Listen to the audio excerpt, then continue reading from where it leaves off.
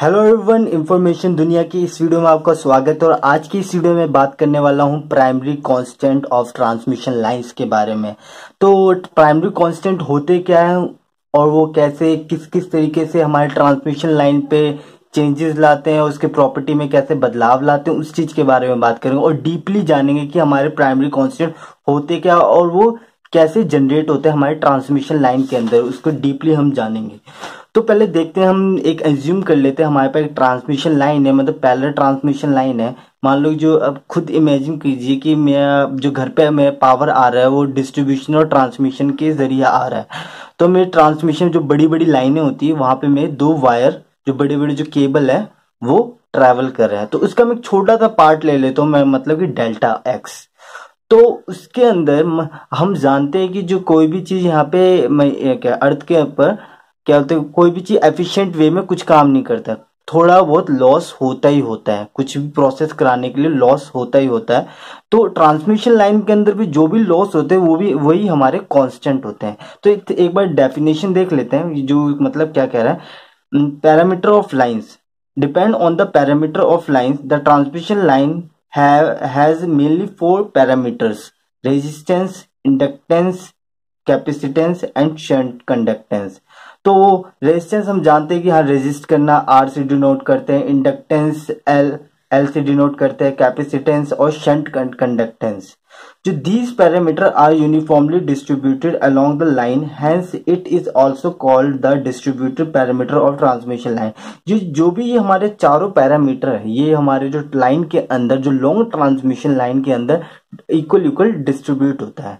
तो इसे देखते हैं क्या होता है। ये मैं इसे जूम करता हूँ और एक मैंने डायग्राम बनाया है, जो इसे जूम करके देखा तो उसमें क्या क्या हमारे इंडक्टर रेजिस्टेंस और कैपेसिटेंस या हमारा कंडक्टेंस वो कैसे मौजूद होते हैं हमारे ट्रांसमिशन लाइन का। एक सर्किट है स्मॉल, तो देखते हैं ये हमारा एल इंडक्टर है, ये क्या करता है हमारा oppose change in current.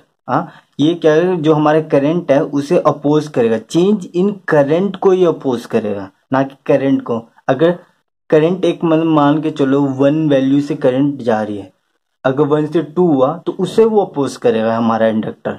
Resistance के बारे में आप सभी जानते हैं। कैपेसिटेंस, अगर दो पैरेलल हमारी जो ट्रांसमिशन लाइन है उसके वजह से जो चार्ज है उस चार्ज के वजह से जो बहुत हैवी करंट इसमें फ्लो हो रहा है, तो उसके वजह से वहां पे क्रिएट हो जाएगी एक प्रॉपर्टी, क्रिएट हो जाएगी कैपेसिटर की। तो ये आता है हमारा कंडक्टर मतलब कंडक्टेंस, शंट कंडक्टेंस, क्योंकि पैरेलल में तो इसे बोलते हैं शंट कंडक्टेंस। और ये कंडक्टेंस मतलब सीधी सी बात है कि रेजिस्टेंस का उल्टा।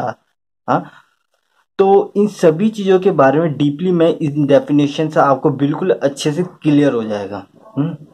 हाँ, तो जब ये दोनों मिलके हमारा इंडक्टर प्लस रेजिस्टेंस मिलके हमारा सीरीज इंपीडेंस प्रोड्यूस करता है, और हमारा कैपेसिटेंस और हमारा शंट कंडक्टेंस मिलके हमारा प्रोड्यूस करता है हमारा शंट एडमिटेंस।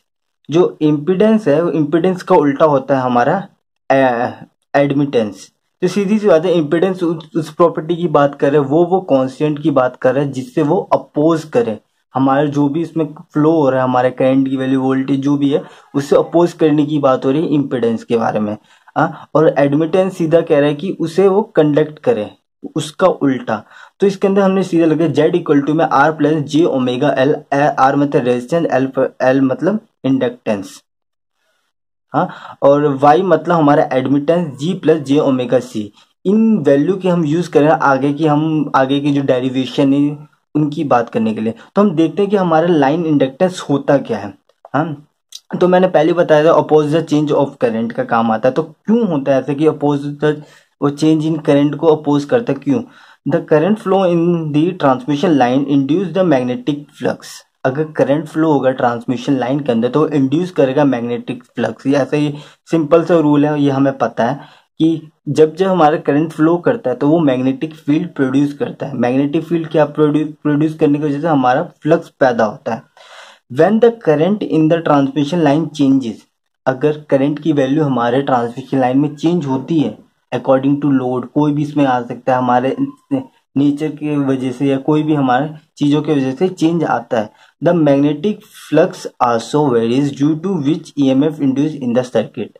अगर करंट फ्लो हो रहा है तो करंट फ्लो होने की वजह से हमारा क्या हो रहा है, मैग्नेटिक फील्ड जनरेट हो रही है। मैग्नेटिक फील्ड जनरेट होने से हमारा मैग्नेटिक फ्लक्स हमारा प्रोड्यूस हो रहा है, मैग्नेटिक फ्लक्स प्रोड्यूस हो रहा है। और जब हमारा करंट की वैल्यू ऊपर नीचे हो रही है तो उसकी वजह से हमारा चेंज इन फ्लक्स आ रहा है, जिसे हम बोलते हैं EMF, induce EMF in the circuit. आप समझ रहे होंगे मैं क्या कह रहा हूँ। The magnitude of the induce EMF depend on the rate of change of flux. EMF produced in the transmission line resists the flow of current in the conductor। जो मैं क्या बोल रहा था, जो हमारा इंडक्टेंस है वो क्या कर रहा है, oppose the change of current. जो हमारा EMF है, EMF produce in the transmission line, EMF है वो क्या कर रहा है, हमारा जो प्रोड्यूस हो रहा है वो resist the flow of current in the conductor. वो जो हमारा EMF वो रेजिस्ट कर रहा है हमारे फ्लो ऑफ करंट, वो चेंज इन करंट को वो रेजिस्ट कर रहा है। उसी को हम बोलते हैं inductance, the flow of current in the conductor, and this parameter is known as the inductance of the line. आप समझ गए होंगे इंडक्टेंस का मतलब क्या मीन। तो लाइन कैपेसिटेंस की बात करते हैं, लाइन कैपेसिटेंस पैरेलल की बात है। ये जो हमारा शॉर्ट डिस्टेंस ट्रांसमिशन लाइन होता है, मान लो डिस्ट्रीब्यूशन लाइन जो है वहां पे नेग्लिजिबल हम पॉइंट करते हैं, इसे अलग मतलब इसे जीरो के इक्वल मान के चलते हैं सभी calculation. In the transmission line air acts as a dielectric medium. आपको पता है कि कैपेसिटर के अंदर एक डाइलेक्ट्रिक मीडियम होता है। This dielectric medium consist of the capacitor between the conductor, capacitor between the conductor which store electrical energy और increase the capacitance of the line. दो वायर है जिसके बीच में डाइलेक्ट्रिक मीडियम जो है वो हमारा एयर है। जैसे इसके अंदर करंट फ्लो करे उसके वजह से चार्ज कैरियर यहाँ पे स्टोर होना स्टार्ट करते हैं। जैसे हमारे मेनली प्रोसेस जो हमारे कैपेसिटर के अंदर दो प्लेटों के बीच में चार्ज स्टोर होता है ना मीडियम के अंदर, उसी तरीके से हमारे ट्रांसमिशन लाइन के अंदर वो हमारा एक एयर मीडियम लेके उसे चार्ज स्टोर करने लगता। दोबारा से देखते हैं क्या, in the transmission line air acts a dielectric medium, this dielectric medium consist the capacitor between the conductor which store the electrical energy or increase the capacitance of the line. The capacitance of the conductor is defined as the presence of charge per unit of potential difference। आप समझ गए मैं क्या कहना चाह रहा था इसके बारे में। तो अब बात करते हैं शंट कंडक्टेंस की। रेजिस्टेंस आपको पता है, इंडक्टेंस में रेजिस्टेंस को नहीं बता रहा क्योंकि हम बचपन से देख पढ़ते आ रहे हैं क्या है रेजिस्टेंस। इंडक्टेंस को पता चल गया, कैपेसिटेंस। अब हम कहेंगे कंडक्टेंस की। Air act as a dielectric medium, जानते हैं कि एयर क्या कर रहा है, डाइलेक्ट्रिक मीडियम की तरह काम कर रहा है जहां पे चार्ज को स्टोर किया जाए between the conductor when the alternating voltage applies in a conductor. जब भी मैं अल्टरनेटिंग एसी वोल्टेज में अप्लाई करता हूँ कंडक्टर का, some current flow in the dielectric medium because of dielectric imperfection.